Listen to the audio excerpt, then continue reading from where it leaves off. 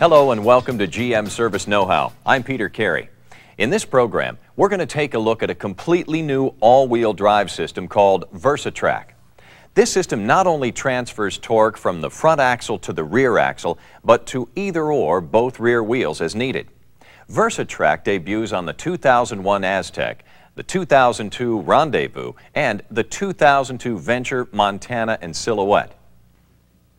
At the heart of the Versatrak system is a power transfer case, which is mated to the right side of the transmission assembly. A propeller shaft assembly transfers power and torque from the transfer case to the rear differential. The on-demand all-wheel drive rear differential distributes variable torque and power to the rear wheels via individual axle shaft assemblies. Power output is provided independently to each of the rear wheels only when slippage occurs at the front wheels. Now we'll take a closer look at the system's major components, beginning with the transfer case.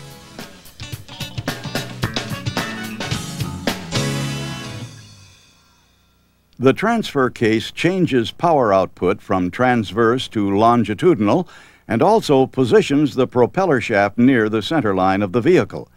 It consists of a four-piece aluminum housing, an input helical gear assembly, also referred to as the carrier, an idler helical gear, and a hypoid bevel gear set, which consists of two shaft assemblies that are supported by tapered roller bearings. The transfer case has two drain plugs because two types of lubricants are used. The transfer gear case is lubed with the automatic transmission fluid, while the hypoid bevel gears use a unique synthetic gear lube. Two internal oil seals keep the fluid separate from each other. The rear differential consists of a torque tube assembly, an aluminum housing, a ring and pinion gear set, and a carrier assembly. The carrier assembly contains separate gerotor-type pumps, clutch packs, and axle subshafts for each rear wheel.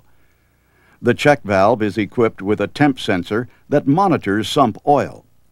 If the temperature of the differential oil exceeds 230 degrees Fahrenheit, the valve will close, block oil flow to the gerotor pumps, and illuminate the AWD disable lamp. When front wheel slippage occurs, a rotational speed difference occurs between the gerotor pump components in the differential carrier assembly. In those instances, the pump draws fluid from the sump and sends fluid to the pistons, which actuates each specific rear wheel clutch pack. If a temporary spare or any wheel of a smaller or larger dimension is used, the wheel rotational speed difference will be detected by the wheel speed sensors of the ABS system. The EBTCM will close the differential check valve to block oil flow to the gerotor pumps. In both spare wheel usage and over temperature conditions, the check valve will actuate, blocking oil flow, and the system will illuminate the AWD disable lamp on the instrument panel.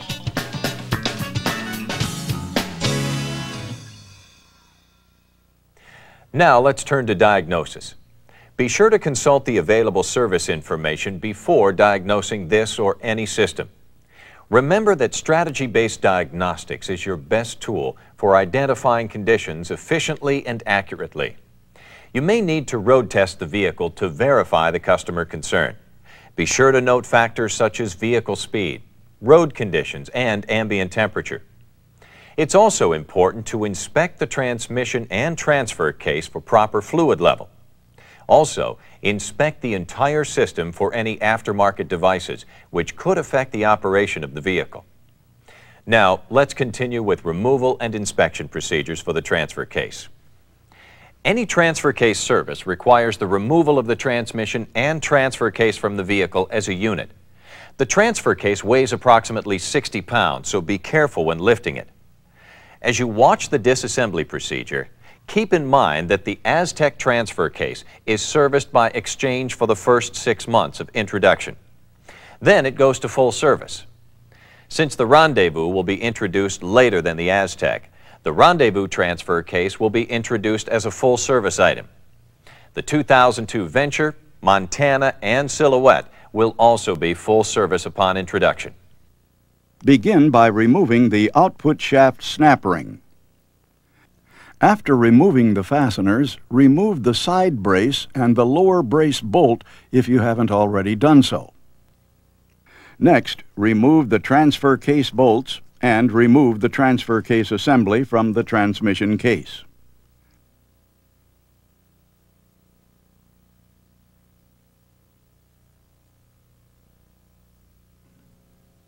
Then position the transfer case in the J44-755 holding fixture. To remove the output shaft, you'll need an output shaft remover and a slide hammer. With the hammer attached to the output shaft remover, secure the tool to the output shaft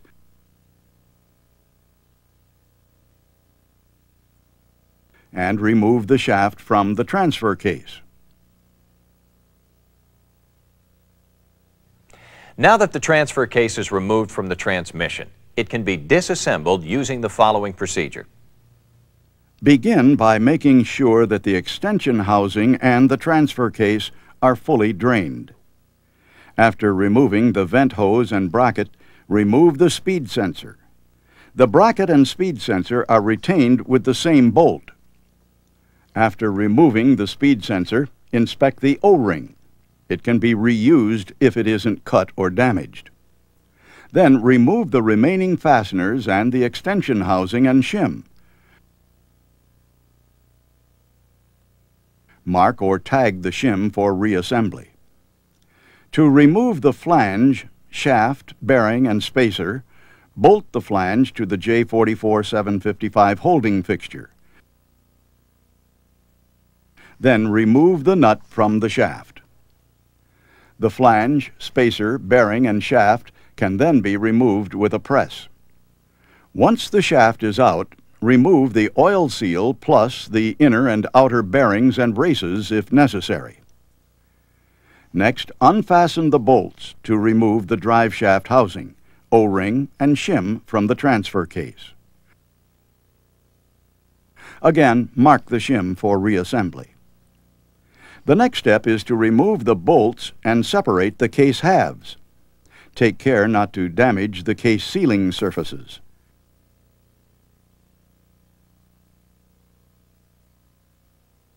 Use the pry points that are built into the case.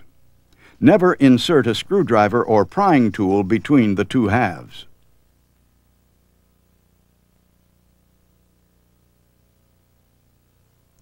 You're now ready to remove the idler gear from the right half of the case. Before removing the gear, note its position. The end of the gear with the longer flange area should be positioned toward the right half of the case. To remove the bearings from the idler gear, you'll need the J22-912-01 split plate bearing puller and a press. Next, attach the left half of the case to the holding fixture. Be sure to align the notched area of the tool with the flat areas of the output drive shaft. After removing the nut from the output drive shaft, you're ready to remove the gear, bearing, spacer, and shaft from the left half of the case using a press. Mark or tag these components for reassembly. At this time, the races should be removed from the case. Then the two oil seals. These oil seals should be replaced any time the unit is repaired. You will again use the J22-912-01 split plate bearing puller to remove the bearings from the shaft if necessary. After removing the seal and nut, use a press to separate the carrier from the case. Again, the bearings and races in the case and carrier assembly should be marked for reassembly. If you need to remove the inner carrier bearing, install the J44-754 bearing remover and the split plate bearing remover J22-912-01. Then use a hydraulic press to remove the bearing. With the transfer case completely disassembled, Clean the housings in solvent and remove all sealant material from sealing surfaces. Then you're ready to inspect individual components. Make sure that all gasket sealing surfaces are free of nicks and gouges. Inspect the bolt threads and oil seal bores for damage. Check the vent valve and hose assembly for damage or restrictions. Then inspect the gears for wear, pitting, and discoloration caused by heat. Also check the drive and driven shafts for worn gear teeth, a worn or scored shaft, or damage to the splines and threads. Also inspect the seal surface of the drive shaft for wear. Finally, inspect all bearings and races for pitting, scoring, and grooves. Also look for discoloring, which can range from a faint yellow to a blue color. This could be a sign of improper lubrication. Excessive heat can soften the rollers and races. Therefore, discolored bearings or races should be replaced.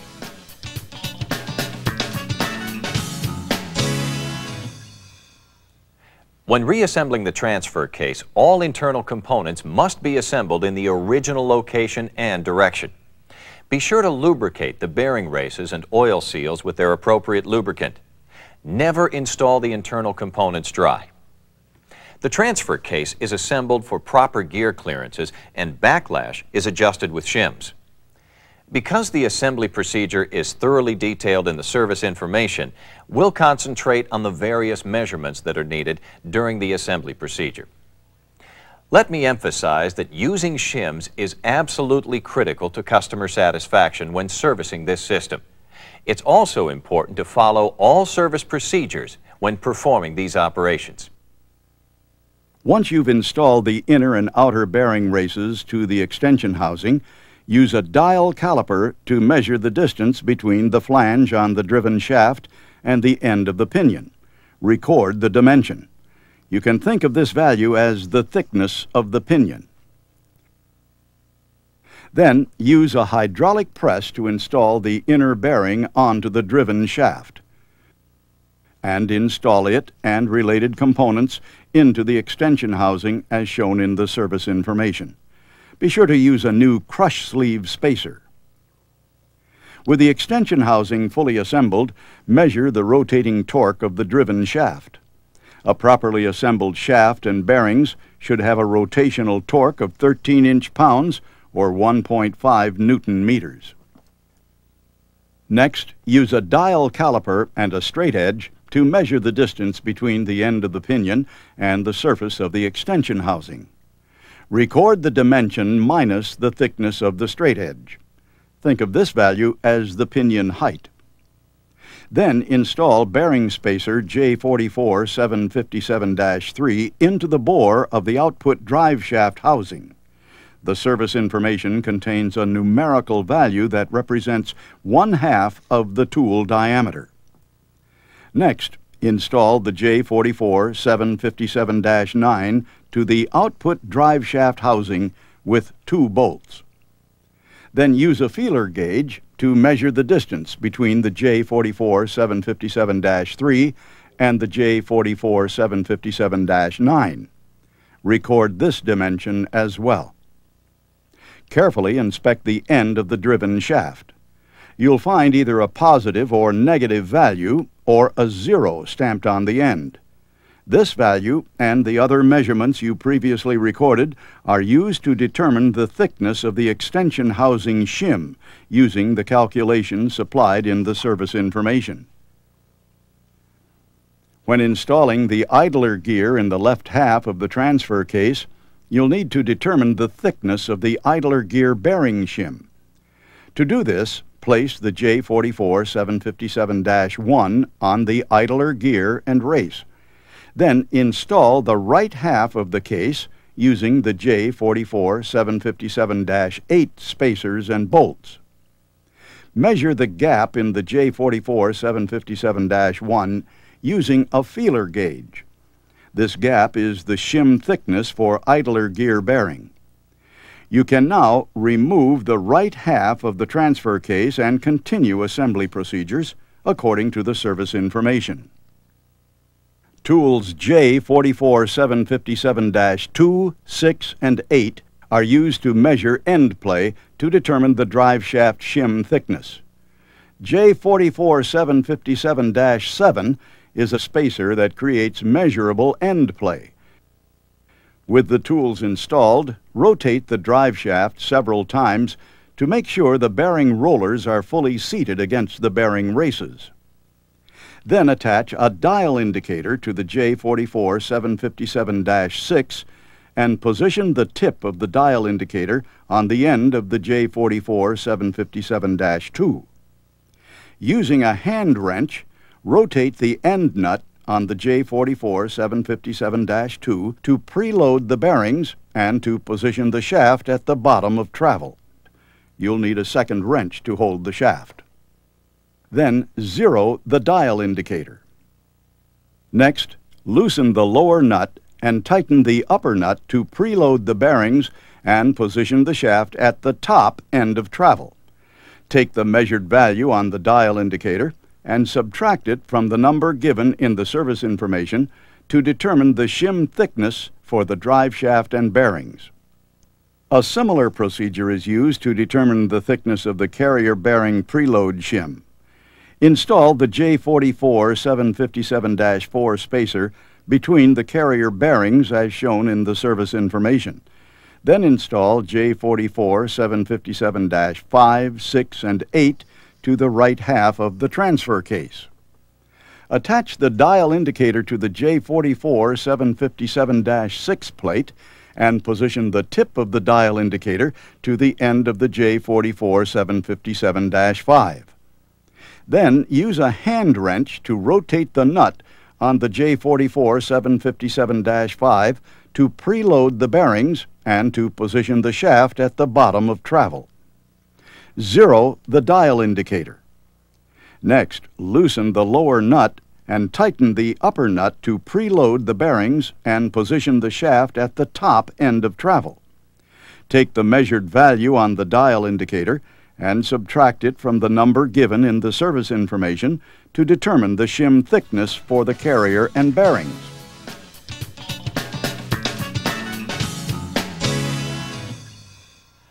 Before assembling the two halves of the transfer case, you'll need to measure the backlash between the drive shaft and the driven shaft. You must do this before final assembly in order to isolate these two gears from the other gears in the transfer case. Let's look at the procedure. With the output drive and extension housings fully assembled on the left half of the transfer case, install an 8 mm by 1.25 bolt into a threaded hole on the flange. Position the dial indicator against the threaded area of the bolt. Rotate the flange left and right to measure the backlash between the drive and driven shaft gears. Be sure to measure in multiple locations. Correct gear backlash should be between 0.2 to 0.3 millimeters. To check for end play between the transmission and transfer case, install a gauge bar and caliper onto the transmission mounting surface. Then measure the distance from the gauge bar to the top of the sun gear. Subtract the thickness of the gauge bar and record this value as dimension A. After installing the gauge bar and caliper onto the transfer case carrier, measure the distance from the gauge bar to the carrier thrust bearing.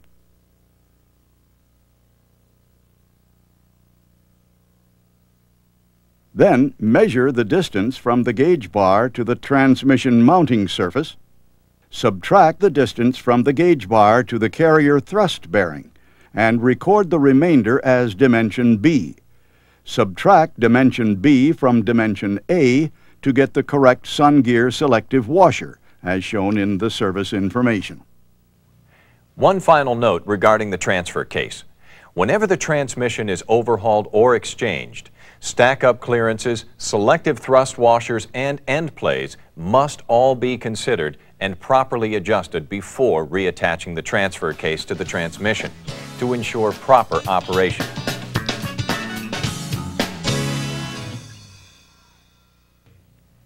Now, let's move to the rear drive unit. The propeller shaft is serviced by replacement only. At present, the rear axle and torque tube are considered an assembly and are serviced by exchange only. All seals, however, are serviceable at this time. The system has no diagnostic trouble codes. However, a variety of diagnostic parameters can be obtained with a scan tool. A performance check is an important way to determine if the system is operating properly. Begin by lifting the vehicle high enough for the wheels to rotate freely. Then start the engine and place the transmission in neutral. Using your hands, turn each of the rear wheels in a forward direction. If the all-wheel drive system is operating as it should, the front wheels will also rotate at the same rate. With the engine still running, shift the vehicle into park. Then try to turn each rear wheel again by hand in a forward direction. The amount of resistance should increase the faster you try to turn the rear wheel. This indicates that the differential is working as it should. The complete description of this test is shown in the service information. Finish your diagnosis by checking for proper fluid level at the rear differential fill plug.